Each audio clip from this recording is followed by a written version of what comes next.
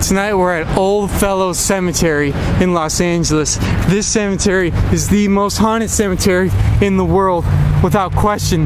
No one takes care of it. The grass is all burned, and the ghost stories that are linked to this cemetery are unbelievable.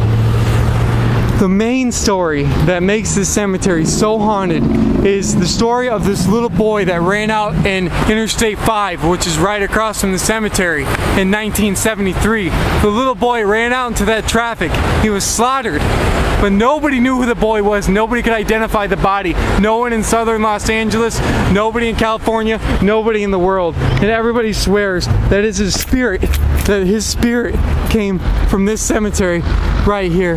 They swear it was some kind of a spirit, even though they found an actual body. They found an actual carcass.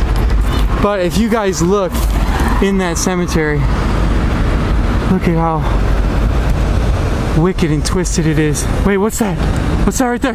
Get in focus, get in focus, get in focus. What is there under the tree? Do you guys see that? What is it? What is it? What is it? Right there, what is that? What is it?